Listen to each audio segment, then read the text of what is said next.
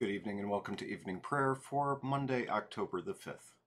In the name of the Father, and of the Son, and of the Holy Spirit. Amen. Let my prayer rise before you as incense, the lifting up of my hands as the evening sacrifice.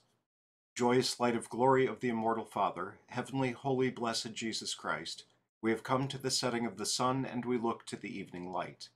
We sing to God, the Father, Son, and Holy Spirit. You are worthy of being praised with pure voices forever.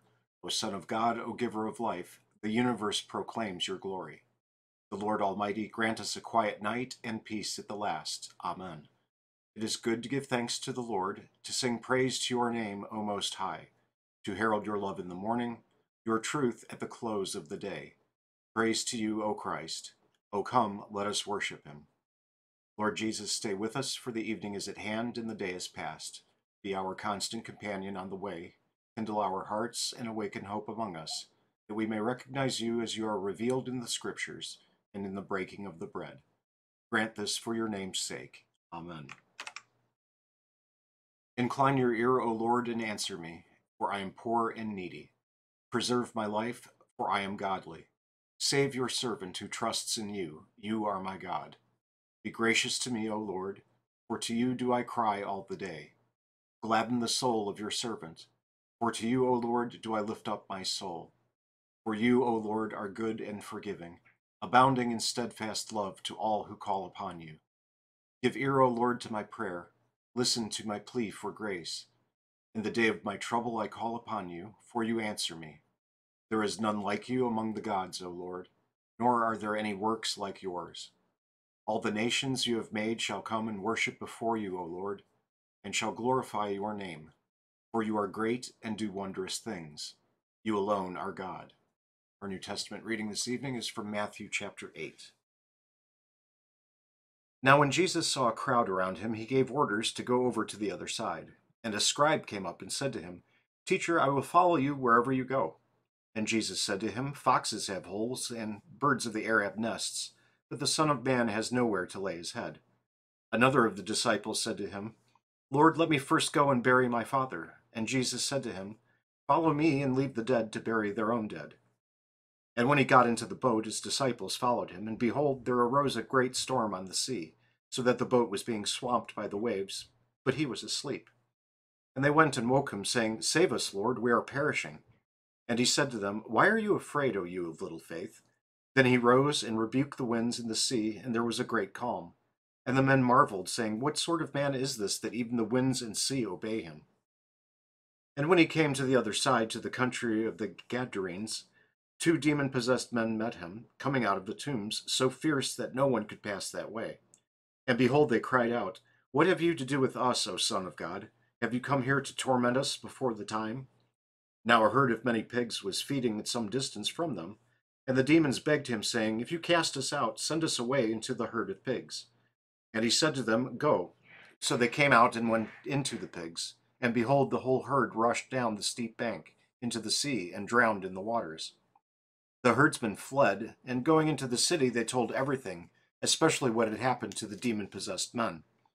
And behold, all the city came out to meet Jesus, and when they saw him, they begged him to leave their region. Our Book of Concord reading tonight is from Articles 7 and 8 on the church. We'll be finishing those articles tonight. Then tomorrow evening we will begin Articles 9 and 10 on baptism and the Lord's Supper.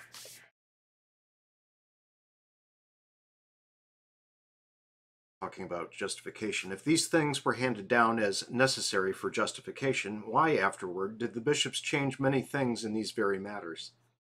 If they were matters of divine right, it was not lawful to change them by human authority. Before the Synod of Nicaea, some observed Easter at one time and others observed it at another time. Neither did this lack of uniformity harm faith. Afterward, the plan was adopted by which our Passover, Easter, did not fall at the same time as that of the Jewish Passover. The apostles had commanded the churches to observe the Passover with the brethren who had been converted from Judaism. Therefore, after the Synod of Nicaea, certain nations held firmly to the custom of observing the Jewish time. The apostles, by this decree, did not wish to put a demand upon the churches, as the words of the decree testify. For it asks no one to be troubled, even though his brothers and sisters, in observing Easter, do not change the time correctly. The words of the decree are found in Epiphanius. Do not calculate, but celebrate it whenever your brethren of the circumcision do. Celebrate it at the same time with them, and even though they may have erred, let this not be a care to you. Epiphanius writes these words are the words presented in a decree about Easter. The wise reader can easily conclude from the decree that the apostles wished to free people from the foolish opinion of a fixed time, to help them from being troubled if a mistake should be made in setting the date. However, some in the East who followed the teaching of Audians argued that because of this decree of the apostles, the Passover should be observed with the Jews. In refuting them, Epiphanius praises the decree and said that it contains nothing that departs from the faith or the rule of the church. He blames the Audians because they do not correctly understand the expression. Epiphanius interprets it in the sense in which we interpret it, because the apostles thought it unimportant what time the Passover should be observed. Nevertheless, for harmony's sake, and because prominent brothers and sisters had been converted from the Jews, who observed their custom, the adversaries wished the rest to follow their example. They wisely warned the reader neither to remove the freedom of the gospel nor to burden consciences. The apostles thought that consciences should not be troubled, even though there should be an error in setting the date. Many things like this can be collected from the historical accounts. In them, it appears that a lack of uniformity in human observances does not harm the unity of faith. What need is there of discussion? The adversaries do not at all understand what the righteousness of faith is, what Christ's kingdom is.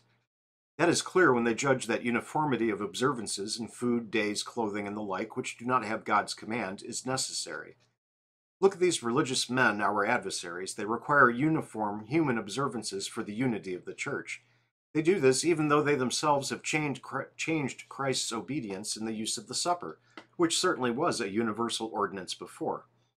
If universal ordinances are so necessary, why do they themselves change the ordinance of Christ's supper, which is not human but divine?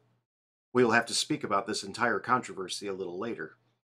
Article 8 has been approved entirely, in which we confess that hypocrites and wicked persons have been mixed in with the church, and that the sacraments are powerful even though they are given by wicked ministers. Ministers act in Christ's place and do not represent their own persons, according to Luke. The one who hears you hears me, 10:16. Ungodly teachers are to be deserted because they no longer act in Christ's place, but are antichrists. Christ says, "Beware of false prophets," Matthew 7:15. Paul says, "If anyone is preaching to you a gospel contrary to the one you received, let him be accursed," Galatians 1:9. Furthermore, Christ has warned us concerning the church in his parables. When offended by the private sins of priests or people, we should not stir up divisions as the Donatists have wickedly done. However, concerning those who have stirred up division because they denied that priests are permitted to hold possessions and property, we hold that they are completely rebellious.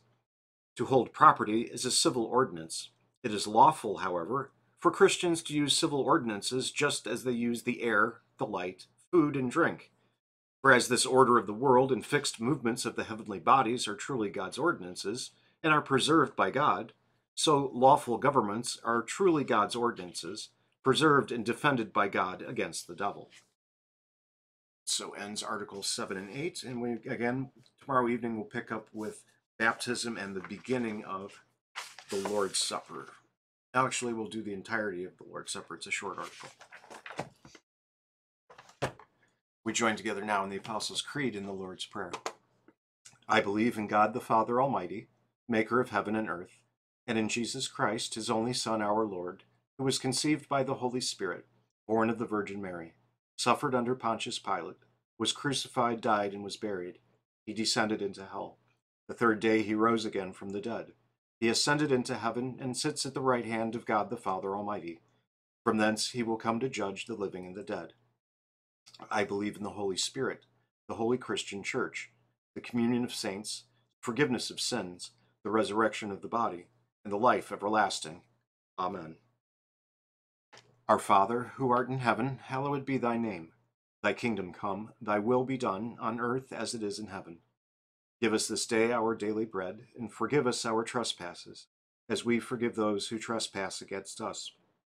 And lead us not into temptation, but deliver us from evil. For thine is the kingdom, and the power, and the glory, forever and ever. Amen.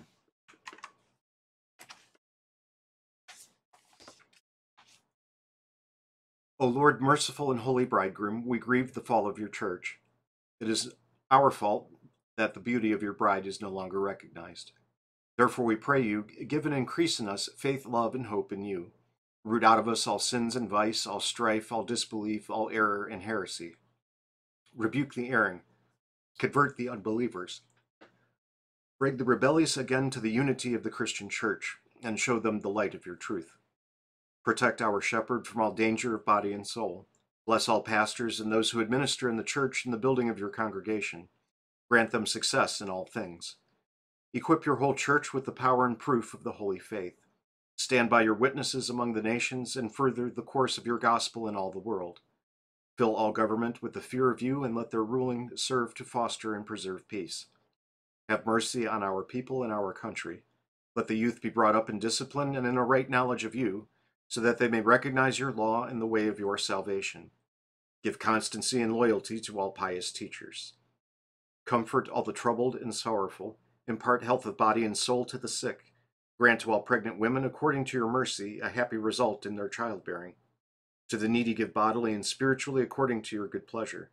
Let those who travel be commended to the protection of your holy angels, and be a strong help to all who need you, for the sake of your holy wounds, O Jesus. Amen. Lord Jesus, Creator and Redeemer, you have power over the demons and over all of creation, so that even the winds and waves obey you. Give us faith to leave everything behind to follow you in the way of suffering, as you feed us along the way with your very body and blood. For you live and reign with the Father and the Holy Spirit, one God, now and forever. Amen. I thank you, my heavenly Father, through Jesus Christ, your dear Son, that you have graciously kept me this day. And I pray that you would forgive me all my sins where I have done wrong, and graciously keep me this night. For into your hands I commend myself, my body and soul, and all things. Let your holy angel be with me, that the evil foe may have no power over me. Amen. Let us bless the Lord. Thanks be to God. Good night.